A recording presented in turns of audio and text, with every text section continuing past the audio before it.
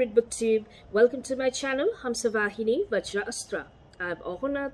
Today's video is going to be my quick and very late wrap-up of Nonfiction November. Now, Nonfiction November commenced from the 1st of November 2020 and it continued till the 30th of November 2020. And this readathon was created by Olive from A Book Olive, and it was co-hosted by a bunch of wonderful people whose announcement videos I've given in the description box below for you to click and check. Also, there was another readathon, which was a non-fiction readathon, also known as Nonfiction November, but it also had a different name, which was DramaQueenAThon, which I also participated in, which ran along the same side. So most of my TBR for Nonfiction November and a few books from DramaQueenAthon also coincided.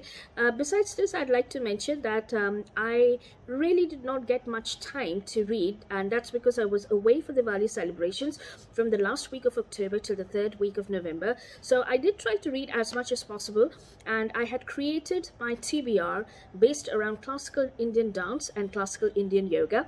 Now, Olive had given us 4 words around which we could create our TBRs according to our own interpretation. So the first word which she had given was time, the second word was movement, the third word was buzz, and the fourth word was discovery. So I had created my TBR around these 4 words. Now, the next book which I read for this readathon was 24 Aspects of Mother Kali, which has been written by Babaji Bob Kindler. And honestly speaking, I chose to read this book after Diwali. And this book, after going through it, I realized that it did fulfill all the 4 words which were given by Olive. So it had time in it, it had buzz in it, it had movement in it, as well as it also did have discovery in it. So this is a really rich and wonderful book. It's extremely informative, it's very well written. I thoroughly enjoyed this book, and it gives a spiritual aspect and the meaning or the metaphorical representation of the image of Goddess Kali. So a lot has been written in this book, and I really can't talk much about this book, and I will be just going through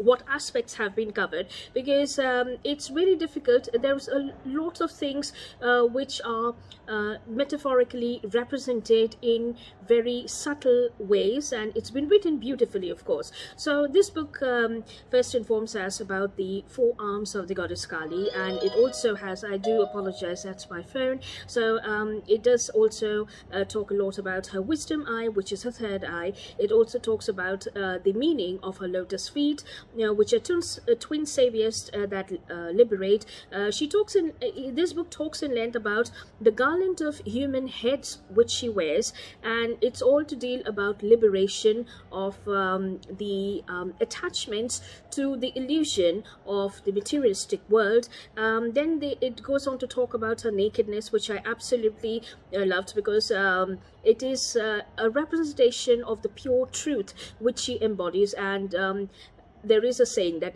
truth is always naked, so it is the naked truth. So her nakedness is actually a representation, or a symbolic and metaphorical representation of the I would say the stark truth which she represents.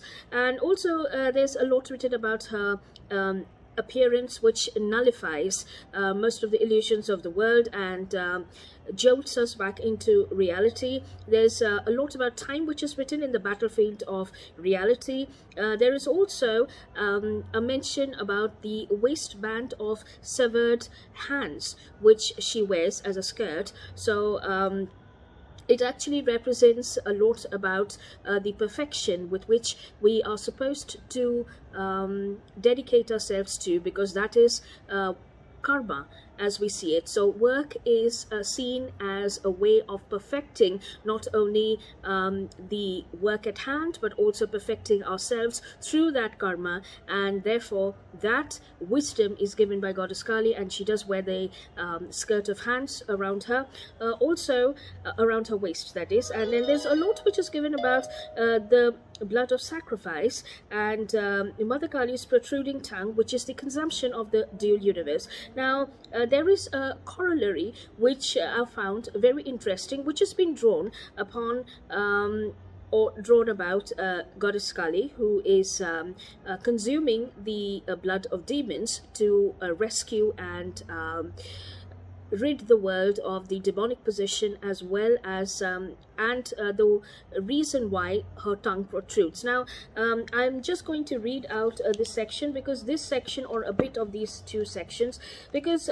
this is something which I really loved, and that was one of my favorite parts of this book, which is Mother Kali's protruding tongue. So as you can see over here, this tongue is actually her protruding tongue. So originally it is written, I'm just going to read a couple of sentences which will give you a basic idea.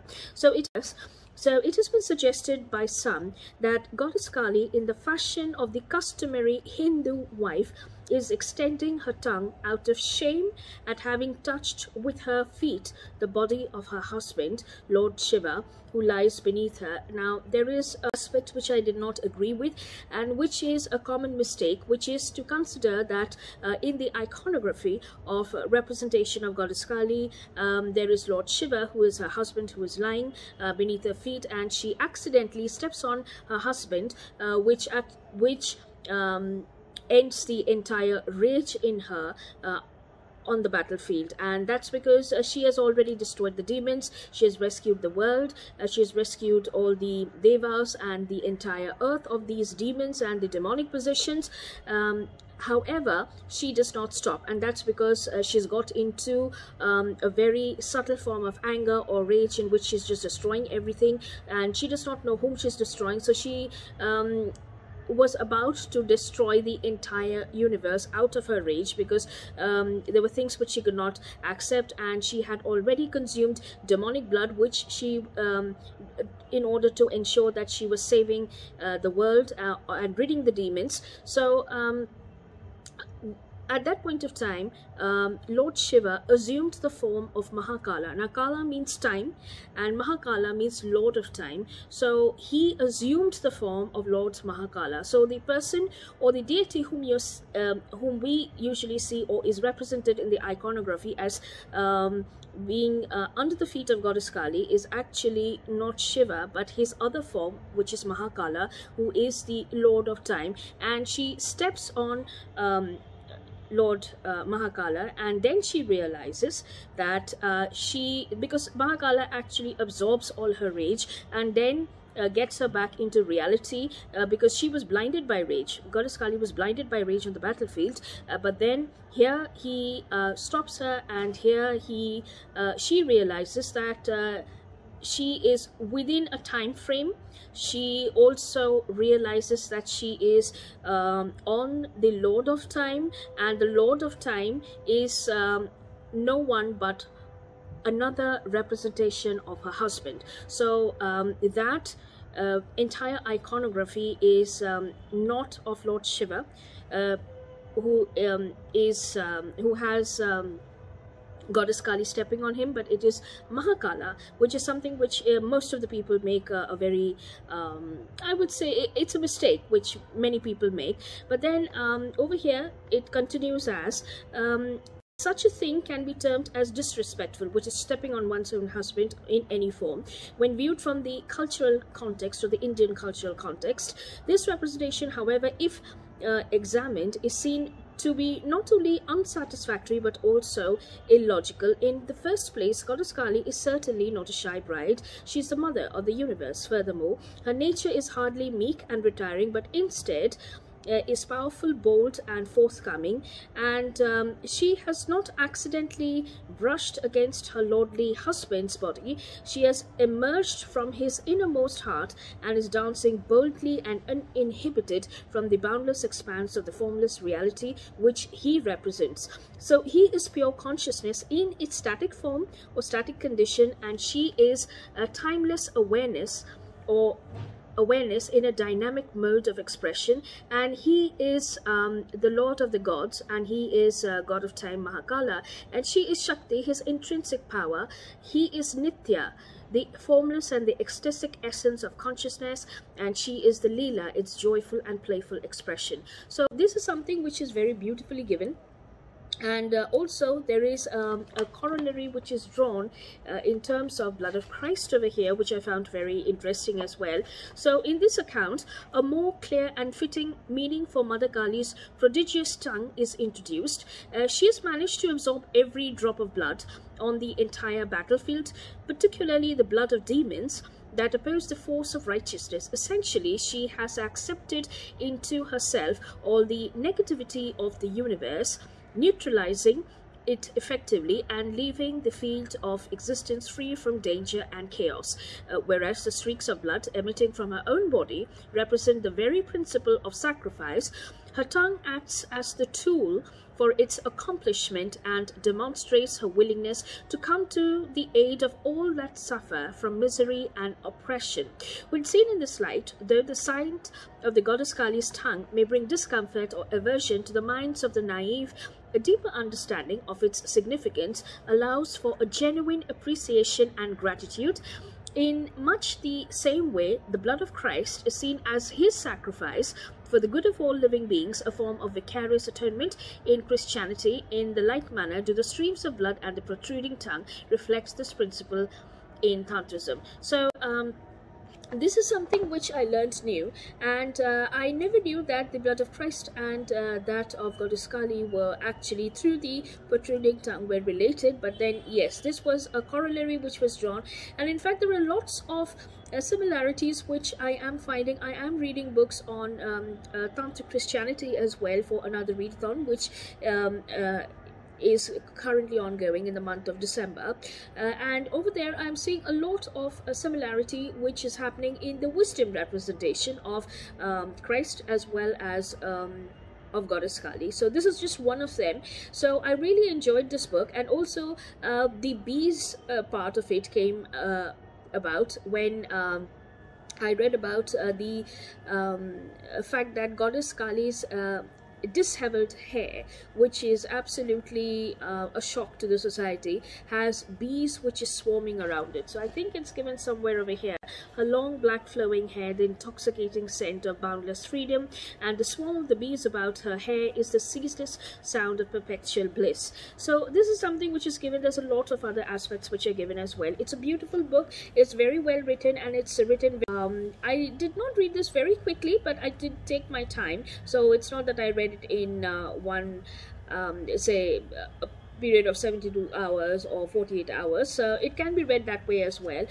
However, I did take my time and I read it over a week, and I really enjoyed this book. And if you, or if anyone is interested in learning more about the mystical and the metaphorical aspects of the iconic representation of Goddess Kali, do please pick up this book. It's actually very simplistically written, and it's really wonderful. So that was for this particular book. Now the other book which I'd read, which I had coupled with another readathon, which was DramaQueenAthon, was Apsaras in Hoysala art, which has been a new dimension, which was written by Rekha. And honestly speaking, this is a beautiful book. I have talked in length about this book in the video which I posted for DramaQueenAthon, and I've posted a link in the description box below for this particular books video. So please do check with that. And also I chose this book because it did talk about I mean, it fulfilled the words of discovery, because there was a new way in which Apsaras were interpreted, and it's a whole new discovery, as well as for movement, because Apsaras were celestial dancers. It was also for time, because this was before ancient India started, so this was the time of gods, or the time of the divine beings who, or you know, they are timeless actually, and so that fulfilled the time aspect as well. And this does not fulfill the buzz word, of course, because there's not much buzz about Apsaras. They are just what they are. So they are semi-divine beings. So I've spoken in length about this book in the video which I've posted for DramaQueenAthon. So if you would like to know more about this book, do please check that video. Now, these are the books which I actually got about, which were 3. Now, the other books which I was halfway through were, I believe, 2. The first one was, I wouldn't say halfway, I would just say a few chapters, because I did not have time to get halfway. These are very dense books. I did know that these are dense books, but I hoped that I would be able to complete it. But then these 2 books were irresistible, which were the 24 aspects of Mother Kali and Apsaras in Hoysala art. So I read those first. So anyway, I was reading The Yoga of Time Travel by Fred Alan Wolfe, PhD, and I've not completed this. I've just been through half of chapter 3, and this book talks about and establishes the fact that there is a whole new perspective of viewing time as well as yoga, the human mind, the time-space consciousness, as well as the fact that we have to establish ourselves in yoga when we do our karma. It's easier because that way we do not get, we are not reaction based, we are more action based. So that's something which I really loved. It's given in the first few chapters, and then it goes to talk about the main I would say the main theory on which this book is based around, which is the, and it also draws its corollary to the quantum physics of space-time relativity as well. So let me just check with the diagram which is given, and bear with me please, I'm just going to check. So this particular diagram of the Bhagavad Gita, okay, so this gives, this talks about this happens in the battlefield of Kurukshetra in the Mahabharata, and it's given in the Gita, which is the holy textbook of the Hindus and of the Indian yoga. I mean, if you are into Indian yoga, you definitely have to read the Bhagavad Gita as well. So here, Lord Shri Krishna represents himself in, or assumes through yoga, his cosmic form, and reveals his cosmic form to the warrior prince Arjuna, who is supposed to be his alter ego. And also over here we see that there are lots of deities who are representations, who are nothing but permutations and combinations of time, because here it is stated Bhagavad Gita is looked upon, or Sri Krishna is looked upon as the Lord of Time. So he is the Lord of Time, and he is also supposed to be the very essence of time. So therefore he will any permutations and combinations of time are all represented by his various manifestations. And therefore this talks about the fact, because this is time travel, it talks about how this manifestation actually helps a seeker like Arjuna to understand that he can transcend the basic I would say illusion which pervades, and he could go into any sort of time. And this is what this book is all about, the meditation, and through yoga you can achieve time travel. So it's really very well written, and there's a lot of quantum physics which is there. There is a section of string theory which is there in this as well.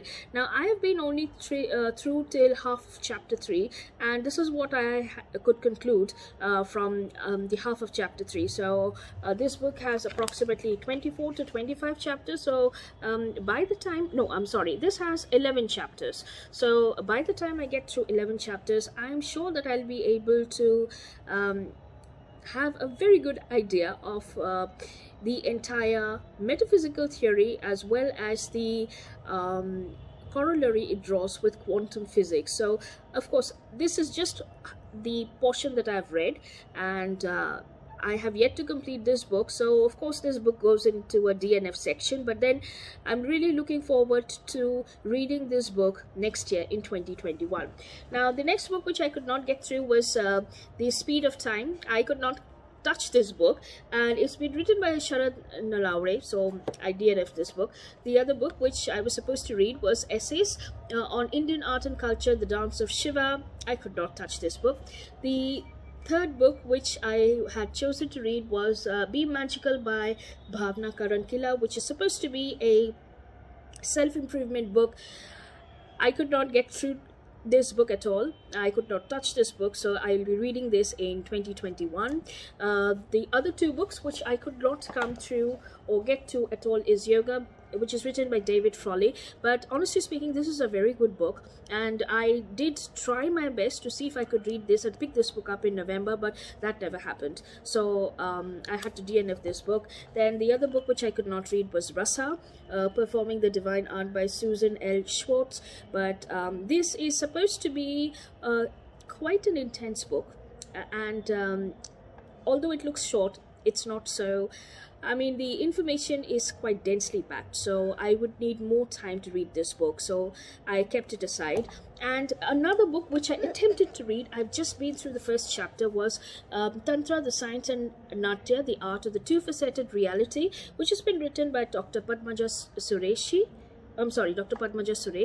Now, the fact is that this book, I've only been through one chapter of this book, and it's packed with information. So as you can see, this is the way that I had to read this book, and there's a lot which is written upon the Upanishads and the Vedas, etc. So of course I have to state that it's an excellent book, very well written. And in case if you are interested in knowing about the fifth Veda, which is the Natya Veda, and its tantric representation, now the one thing that I really loved about this book is the fact that it clarifies the entire ideology of Tantra. Tantra, according to this book, is nothing but the philosophy of Lord Shiva. So that is represented and amalgamated in the form of Tantra, and Tantra is a way in which you experience that wisdom. So there's a lot of misconception that Tantra is equal to it has a sexual connotation in the Western world, but that is not so. It is moreover and originally it is supposed to be the wisdom and the philosophy of Lord Shiva on how the world works, and what is the role of pure energy, which is the Shakti aspect, in the manifestation, and how you can, with the change of energy, the manifestation will also change. So dance is a way in which you can do yoga in it as well, through the dance, while you're dancing, as well as you can change the entire I would say the atmosphere of the place, and that is all given in Tantra. And also you can upgrade and make the entire place divine, and that was the entire philosophy of the Devadasis who were present. And this is all done through pure sacred devotion, because without devotion you cannot pursue dance. So this is something which is very well given, and there's a lot which is given from the Upanishads as well as the I would say the Vedas as well, and a lot is encompassed about the dramaturgical science which it encompasses. So it's a very, very informative book, but I could not get through it, so I've obviously DNF'd it. But I will read this book in the month of 2021, and hopefully I should be able to make a review on it. So these are the books which I read for non-fiction November, and those books which I read a few chapters, and those books which I could not touch at all. But I really enjoyed participating in non-fiction November, and I hope that I will be able to join Olive and the other wonderful hosts for this readathon, in case if they get together and create another readathon for non-fiction. or anything which is related to non-fiction, or anything which is related to a few words. And it was very creative, just to have 4 words and have interpretations around it. So thank you, Olive, for creating such a wonderful readathon. And with this I will be wrapping up this video. I would also like to apologize for all the background noise that you are hearing, because I'm actually filming this in my terrace, and honestly speaking, I was supposed to be filming this a lot earlier, but I was busy with a couple of other readathons, and a lot had been going around here as well during Christmas time. So obviously I could not film much, but I wanted to get this done right after Christmas. So that's my wrap up for Nonfiction November, and I will be back with another video soon. So thank you for joining me today, and I hope you enjoyed this video. Do please click on the like button if you enjoyed all the content of this video, and also don't forget to click on the subscribe button for upcoming videos as well. And please click on the bell icon for all the notifications which you would be receiving. And with that, I would thank you for joining me once again, and have a good reading week ahead, and I'll see you soon. Namaste.